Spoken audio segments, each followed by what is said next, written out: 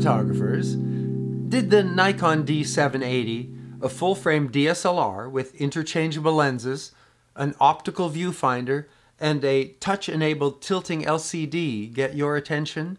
It's an upgrade to the D750, a very popular model, which is now 5 years old.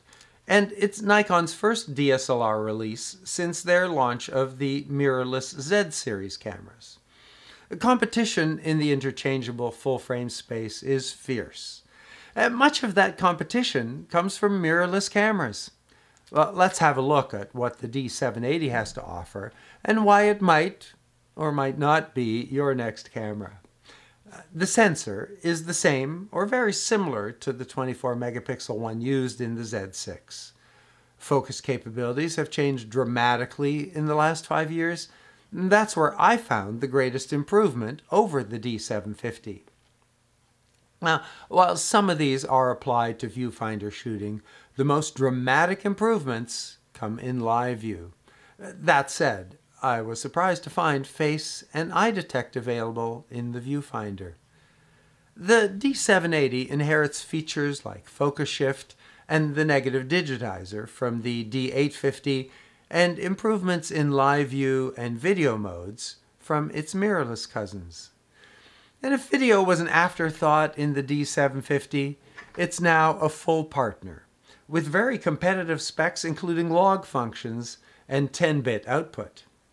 Smartphone connectivity supports SnapBridge and includes Bluetooth to maintain a constant connection for time and location, and it switches to Wi-Fi to transfer images, including RAW files and video. And if I tread lightly on SmartBridge in this video, it's because I devoted an entire video to this subject. This is the classic DSLR design, but there's no onboard flash. Nikon says that's to improve weather sealing. The scene mode also failed to survive the upgrade. Nikon provided the FX f-mount 24-70 f2.8 lens for use in this review. It was a pleasure to use. The focal length adjustment is hidden by the lens hood. The body weighs 840 grams, and this lens nearly doubles that, totaling over 1.7 kilo. I want to review the focus settings first, so I'm starting in aperture priority with auto ISO. A dedicated AF on key has been added. You'll no longer have to repurpose the AEL AFL key. And it doesn't work in manual mode. To use it for back button focus, use an AF mode and use custom setting A8 to disable the shutter focus interlock. The 2470 focuses to 0.38 meters and has a switch to force manual focus. A window displays the focus distance, and there's a detent when the closest and furthest distance is reached. This makes it possible to set and return to a specific focal distance. Filter diameter is 77 millimeters. Your left thumb should find the AF mode button easily. Press and turn the rear dial to select a mode, and then the front to set an area. In viewfinder mode, the bounding box shows the focus area. The alternate way to select is with the LCD screen. Press, and the menu selects the mode options and the area selections. In single mode, there are 3 area choices: Auto, which selects the closest focusable objects; Group, a smaller area, release the AF button and use the control dial to move it around the screen; and Single, which can also be moved. Press the shutter to focus. The white dot in the bottom left is the confirmation, and Snap. Focus is fast, and all of the viewfinder focus points use phase detection. There are more area selections in continuous, where focus will stay with the moving object as long as it's within the focus area. Again, auto for the entire focus area, group a movable zone, 3D which tracks objects, as well as 51, 21, 9, and single point. I'll return to tracking when we look at the burst modes. A completely different focus system is used in live view, but the controls stay pretty much the same. Since you're not using the viewfinder, the eye menu is the easier choice. And live view enables touch and snap. Use the on-screen button to switch to touch only or to disable. I just want to mention that this is one of the most capable touch cameras I've used. Nearly everything is touch enabled, from activating, navigating, and selecting with the eye menu, to changing the exposure settings, to navigating and selecting in the main menu. It's all a very responsive touch and go system. Of course, the standard navigation and selection controls remain available, which is useful when it's cold and I'm wearing gloves. Same 3 autofocus modes in live view, although in video, auto is replaced by full-time auto. The areas range from auto, which covers the area inside the red corners, and shows green rectangles over the focus points. Now let me note here that with this lens, the focus motors are more audible than most. Wide large, a movable rectangle. Wide small, a movable square. Single point, a smaller movable square. And pinpoint, a tiny movable square. With single point, you can see the size of the coverage area. It comes closer to the edges of the scene than most. And in single, the area turns green when it's in focus. When your focus point is in the center, focus is fast, but the hybrid phase contrast system is a little slower at the edges. And if that seems like a lot of points to navigate, of course there's touch, but also A6, which uses only half the points and moves around more quickly. In continuous, auto, wide, large, and small, along with single point remain. Dynamic area is an alternate to single, useful when the object moves slightly outside the focus area. The D780 is capable in low light, although auto settings make the scene look much brighter than it is. The focus is a little slower than average. Custom setting A11 enables low light AF, which the manual says is more accurate in low light. I just found it to be faster. Face detection is available in auto area and managed with the A5 custom setting, where the settings screen clearly states that this is only available in live view. By default, face and eye are enabled. You can limit it to face detection or turn it off. In single, from defocus, it may take 2 presses to find the subject and then the eye. Switch eyes with the cursor control. Then, custom setting A4 enables face detection in the viewfinder 3D mode. Although it does feel slightly less capable than the live view version, this was an unexpected find. Use either the switch on the body or on the lens to switch to manual focus. In the viewfinder, the arrows around the focus confirmation dot will help find focus under the focus square. The same assist is available in live view, where you can also use the zoom button for an expanded view, or use custom setting D11 to activate peaking with 3 levels and 4 colors. Now the outlines of objects in focus will appear. My summary here is that there are substantial upgrades to focus, which would certainly make a strong case to upgrade from the D750. And there are a few more focus capabilities like focus shift and features like low light autofocus. Let's go back and have a more detailed look at the body. A big body means a big and roomy grip with no possibility for your knuckles to chafe on the lens. And it means a mini, not micro HDMI port and USB-C. It means mic in and headphone connections. And it means a control panel on top, which displays settings while the camera is on, and card but not battery status when off.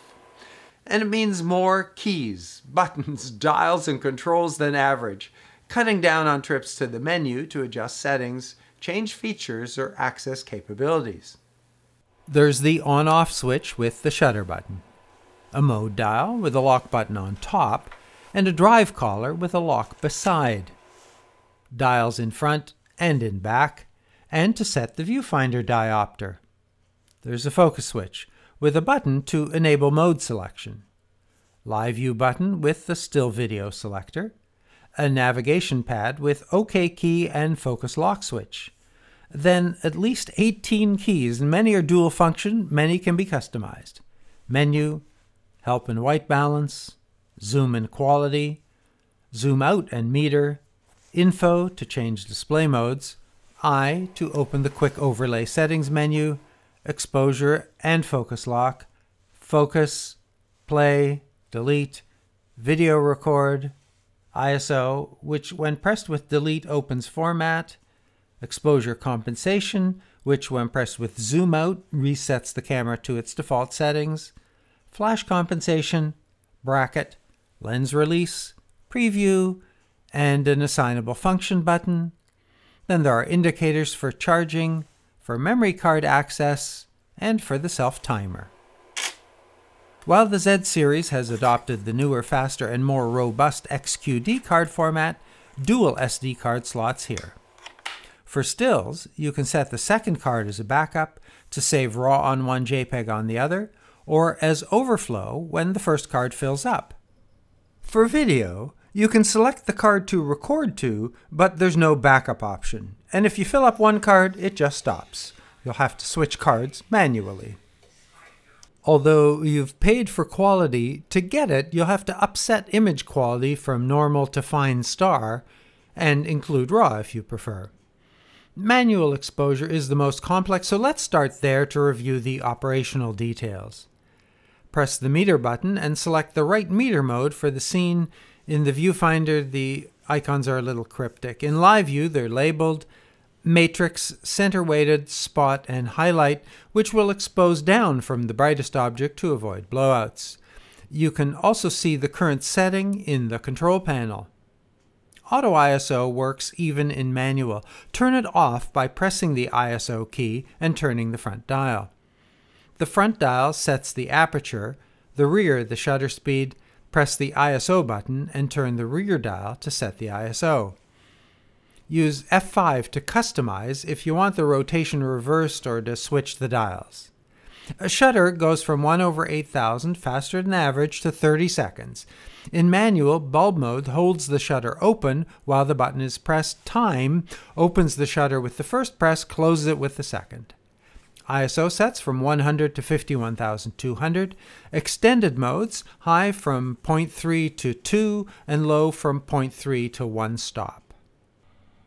I found ISO 6400 to be clean and usable. A little noise starts to appear at 12,800. It's more noticeable at 25.6. Detail starts to soften at 51.2. And as we get to the extended settings, both noise and grain increase to levels that might be useful only under duress. To configure the auto ISO, now that you know your tolerance, the maximum can be set up to high 2. A flash max can be set, and a minimum shutter speed. All the way down to 30 seconds can be selected. In the viewfinder, the exposure meter display appears at the bottom of the screen. It also appears on the control panel and on the information display screen. In live view, custom setting D9 turns it on to display on the right-hand side. And then we can start to automate by turning Auto ISO back on. The meter changes to display the exposure compensation. Press the EV button and both dials change the setting for a 5 up and 5 down range. Switch to aperture priority to let the camera take control of the shutter speed, or shutter priority to let the camera control the aperture. Although the EV display disappears, it will reappear when you press the key. Or program mode, where the camera manages all the exposure settings. You can turn the back dial to either select a faster shutter or a smaller aperture within the suitable exposure range, but this is dependent on the lighting conditions. An asterisk appears beside the program mode indicator. All of those controls are easily accessed without moving your eye from the viewfinder. Press and hold the WB key to open the white balance panel. The rear dial selects a preset, these are the usual suspects. Turn the front dial to set Kelvin from 2500 to 10,000 in arbitrary increments. You can also capture and save a preset, and each setting can be adjusted using the two color axes. And these are, of course, applied to the JPEG files and not RAW. Press the I key to open a settings panel. White balance can also be adjusted here. Then further color preferences for JPEG can be selected using picture control. These start with a few presets, but more controls are available for each to fine-tune to create your own color science setting. The panel is not interactive in viewfinder mode. Switch to live view and the panel is an overlay where you can see the effect of the changes you're making on the image. Continue to the numbered settings for more extreme filters with abstract names. Of course, if you are shooting with RAW plus JPEG, you'll have both the affected JPEG image and a clean RAW file. Now, for even more extreme filters, turn the mode dial to Effect.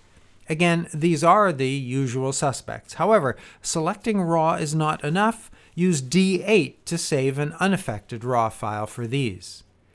And although these settings can be used for video, some of these effects record at a lower frame rate. Fun though. By default, the shutter sounds like this. Turn on Silent Live View Photography to take fully silent images using the electronic shutter, and that sounds like this. The drive dial offers Q, Quiet, which holds the mirror return until the shutter is released. That sounds like this. And then when I release the shutter button, and Quiet Continuous, which sounds like this. The other interesting option is Mirror Up. Press to set the focus and exposure and raise the mirror, closing the viewfinder. This can minimize mirror shock. Then press again to take the image and release the mirror. Mirror shock can also be reduced using D4, exposure delay, which programs time between the mirror up and shutter release.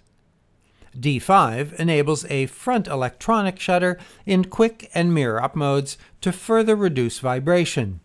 The fastest shutter speed in this mode is 1/2000. The highest ISO is 51,200. Nikon says that the shutter has been tested for 150,000 cycles. I wonder what the results of the tests were. Select burst modes from the drive collar. CL is low. And in the menu, low can be set from 1 to 6 frames per second. CH is high. In viewfinder mode, shooting JPEG fine star to a newly formatted V90 type card in slot 1 with full manual settings yielded 7 frames per second and lasted for 14 seconds when it comes to a dead stop after 100 images. Results are identical in live view. 7 images per second lasts for 14 seconds and again comes to a complete stop after taking 100 images. And one more time, I'll do my little whine on the arbitrary 100 image limit. For those of us who are careful and won't trigger shooting accidentally, could we please set it to 1000 or some such? Custom setting A3 controls tracking.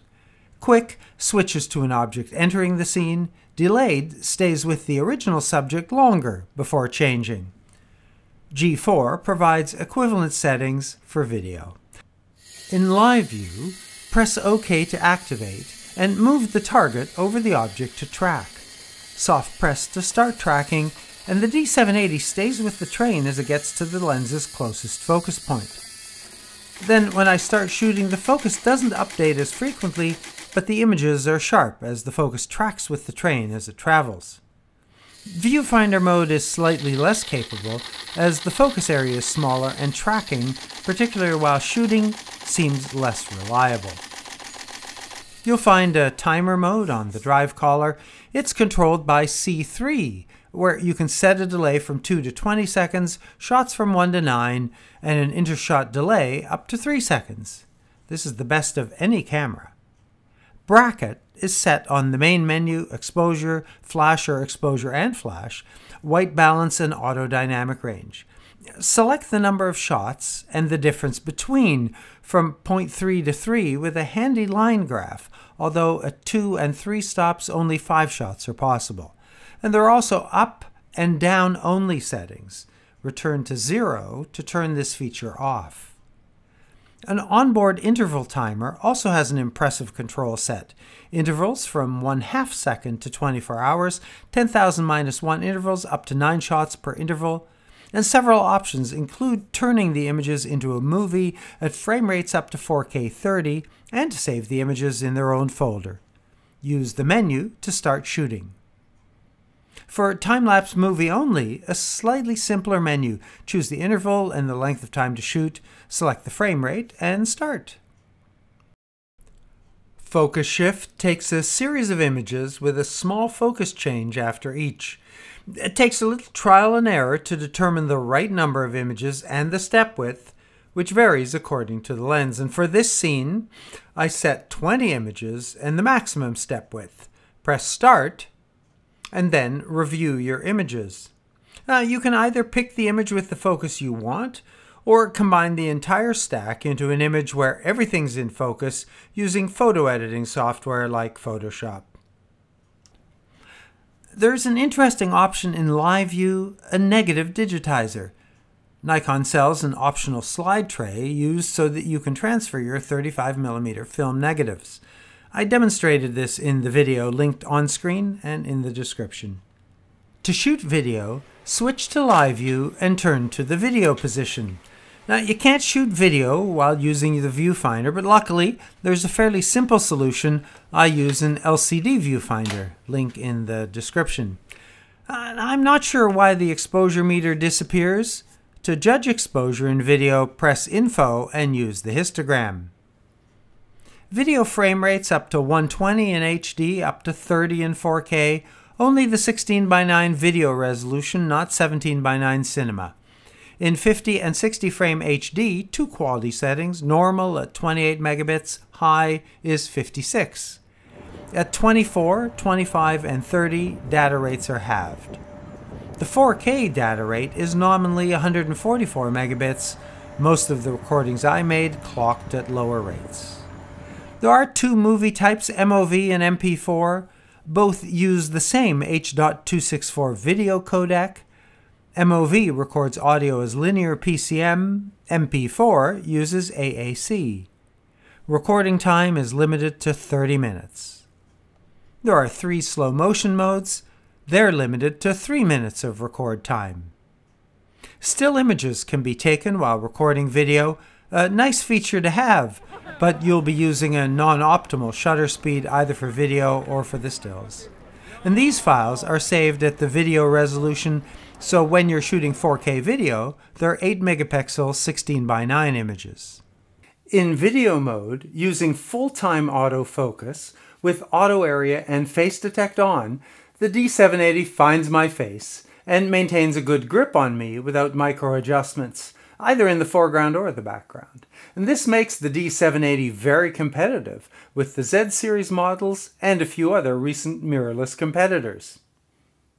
With the lights off and now illuminated by a single candle, face detect continues to work. That's impressive. I've turned the Kelvin down to the minimum, 2500, and the candle is likely slightly less than that. Aperture f4 and shutter 1/60. I've turned the ISO up to 25,600, and even though the image is slightly soft, it's very usable as a candlelit scene. Nikon provides a comprehensive set of playback options. Activate the info options to see more details about the photo. Now, there's also an option to display the image on the LCD after it's taken. That works in both viewfinder and live view modes, but it's fairly slow. There's a second menu tab, Retouch, to work with the images in camera. Nikon provides a really extensive menu with some expected, like trim, but also unique features like distortion and perspective adjustments, and the ability to superimpose images with controls to set the relative level of each. There's also a full set of controls for converting RAW files to JPEG, which includes the picture control color profiles, but sadly, not the effects. The new EL15B battery is rated for over 2,000 images in viewfinder mode. No rating is given for live view. Nikon estimates about 95 minutes for video recording. A battery charger is included. Nikon does not make an accessory battery grip for this model. The downloadable PDF reference manual runs over 900 pages for this model and provides more insight about features, as well as details about exclusions and limitations than usual. It is worth your time if you want to fully understand the D780. And I know that you will ask. The D780 is made in Thailand, to what I assume are Nikon's always high quality standards. Now, it is interesting to see that many of the features that distinguish the mirrorless Z series are now enabled in a DSLR style body, but they're primarily available in live view. And while compatibility with f-mount lenses is valuable, and this is certainly a rugged and durable camera, its size and weight could be a burden when compared to the Z6. And although the Z6's viewfinder is electronic, it can be used in all modes. Live view on the D780 limits you to the LCD, but that's why I have the LCD viewfinder adapter. Alright, always remember to keep shooting until your memory card's full and your battery is empty. And if you have questions or comments, I enjoy interacting with you, so post your relevant questions and civil comments below. I would like to thank all of my subscribers. Your interest and support is appreciated. And if you're thinking about subscribing, remember that it's free and there is no obligation.